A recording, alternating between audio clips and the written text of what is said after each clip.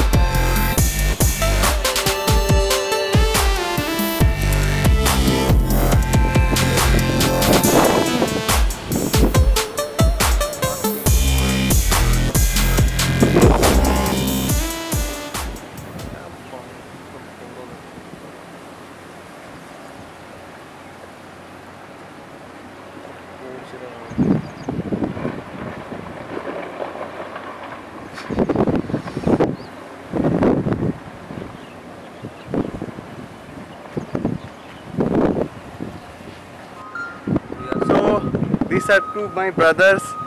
He is Imon and he is Biswapradip. They also have YouTube channel, so I will give the link here and there. So you will just subscribe, watch their channel, and if you like, subscribe them. His channel name is Imon Nandi and his channel name BP Kaur. So I will give the names, so you will just follow them.